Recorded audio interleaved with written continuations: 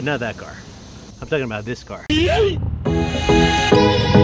see, this car is a piece of garbage, but it's still a car, which means it might do somebody some good. So as it happens, I recently met someone who could use a little bit of help. Someone with an incredible story. So to really understand the why of giving women a car, you first have to understand the who.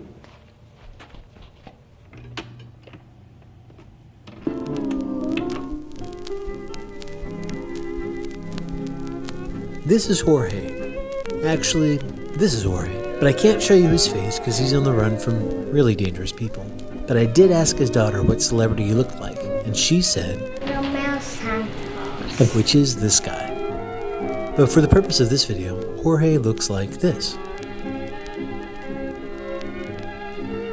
So his home country is in a war against some pretty bad guys.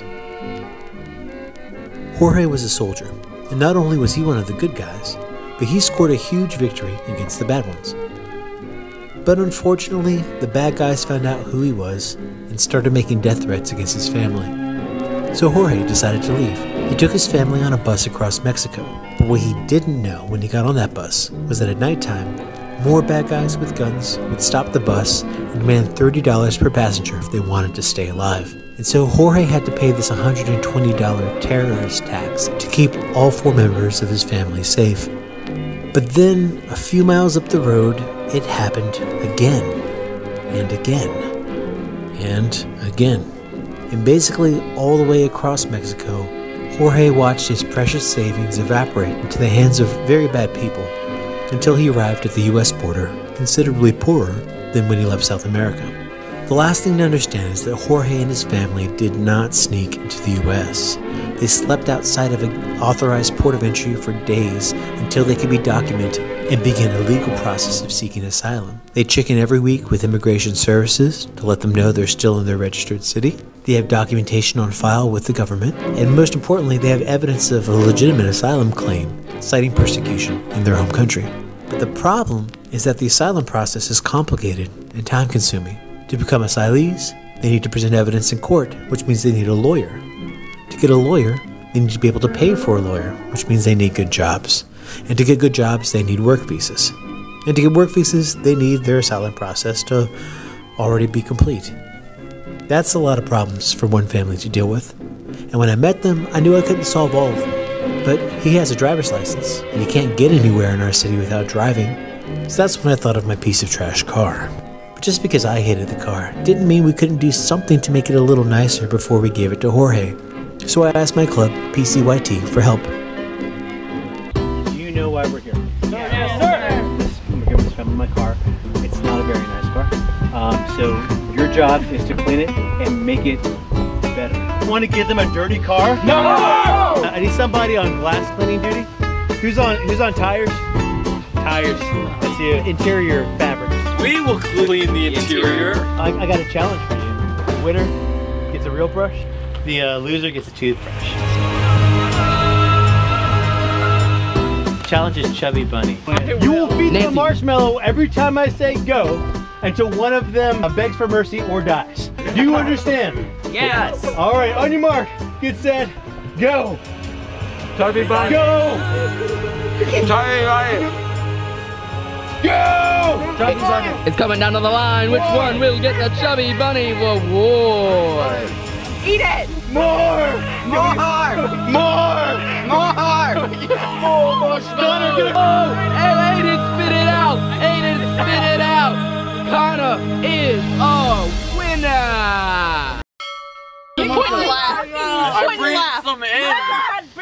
That's quite the color. All right, Aiden. Aiden, congratulations. Have fun. Can I get 2? If you don't already have a job, then you are on the exterior. All right, we need soapers and hosers. You guys ready to clean this car?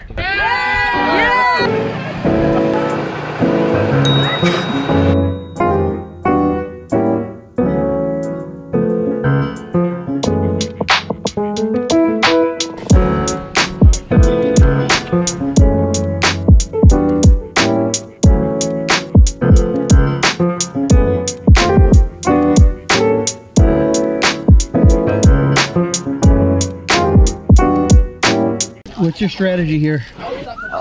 It's just to kind of like scrub out a place like 20 times and hope it works. Nice.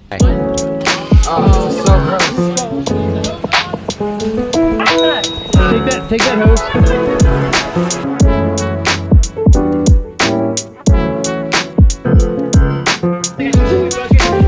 Lexi, how's it going? Good. Your wheels are nasty. Hey, has anyone done this art yet?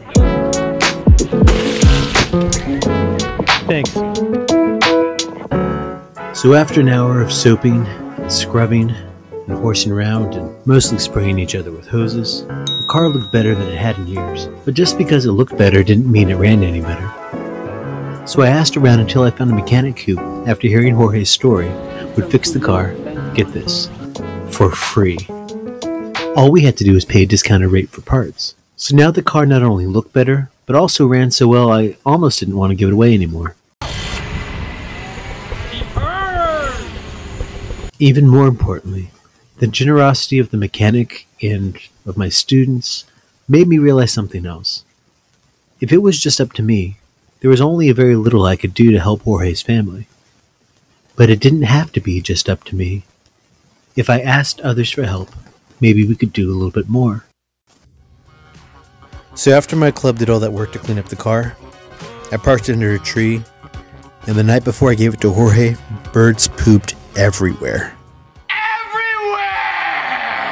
So I decided to see if a local car wash could help us out, pro bono. Oh, excuse me. Yes, sir? Later on today, we're gonna give this car to refugees. We parked it under a tree, and birds pooped all over it. Oh. So, can you help us out, and then we'll give you guys like the biggest shout out in the video. Of course we'll give you a help out. I appreciate that. Thank you. Thank you, sir. Is it okay if I put you in my YouTube video? Yeah, no problem. Thank you, appreciate it. Those guys are pretty cool.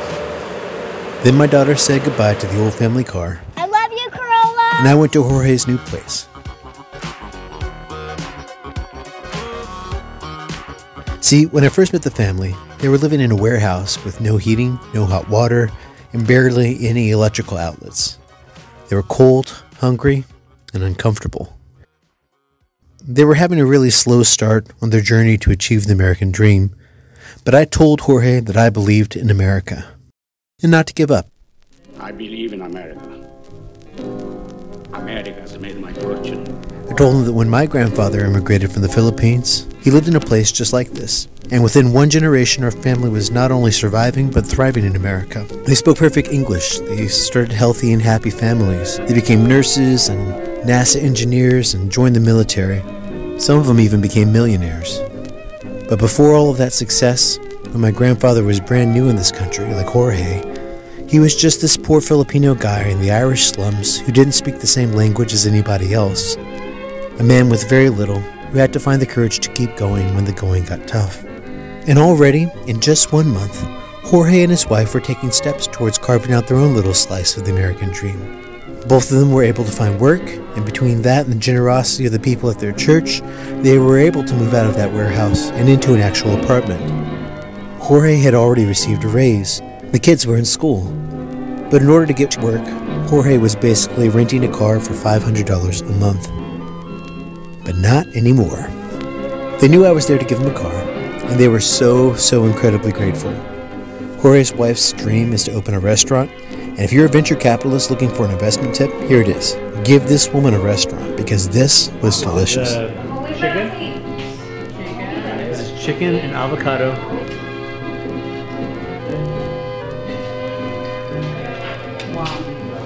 And then I told them that before I gave them the car, I had something to show them. Jorge and his family are on the couch. Standing behind is the family of the translator who introduced us. You see, at this point, they know I'm going to give them the car.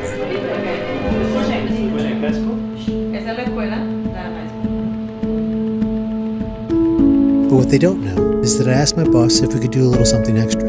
I just wanted to say welcome to the United States, and we are so glad you're here, and we are so happy to help you. And so she let me tell Jorge's story at a faculty meeting and to the students of the school. And even though I was nervous that some people wouldn't want to help, everywhere I looked, all I found were people eager to show love. support our family of asylum seekers. Thank you so much for your support.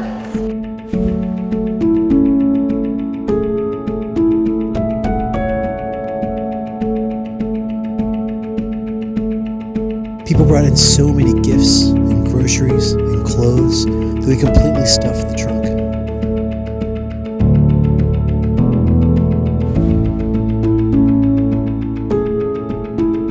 I asked outside of school too. Passed out flyers at local businesses.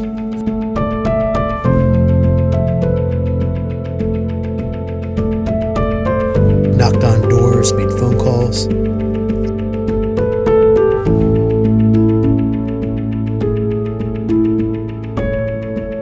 I was looking for friends in the community, and I found them. I found them everywhere.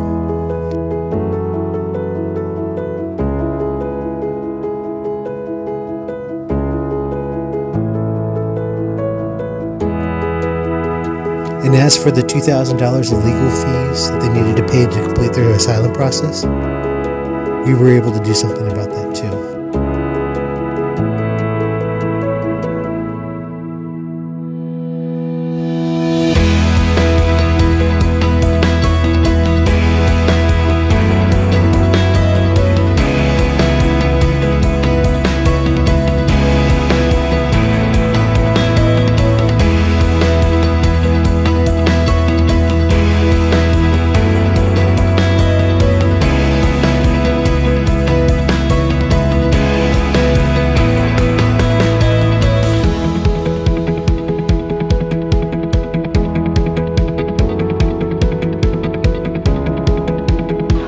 Thank you for helping me. Gracias por ayudarlo a él. Your story Tu historia has changed our whole community. ha cambiado toda la comunidad. And I think because of your willingness to share your story, Porque tú hiciste el poder compartir tu historia. you planted a seed of kindness. Sembraste una semilla de kindness. I wish you could see the looks on their faces when they learn what we've done. The hearts of my entire It's something that's going to bring me peace in my heart for a long time. But you can at least hear Jorge say thank you. After a couple of deep breaths and a couple of tears, Jorge had this to say. Primero cuando vi el video me hizo como un nudo en la garganta, ¿no? Es que uno cuando llega acá no, o sea, no piensa y se cruza con tanta gente y a veces buenas, a veces malas. Voy a poder pagar todo lo que están haciendo por nosotros. Y bueno, agradezco a Dios y a todos ustedes por la ayuda que nos están dando. Very, very grateful.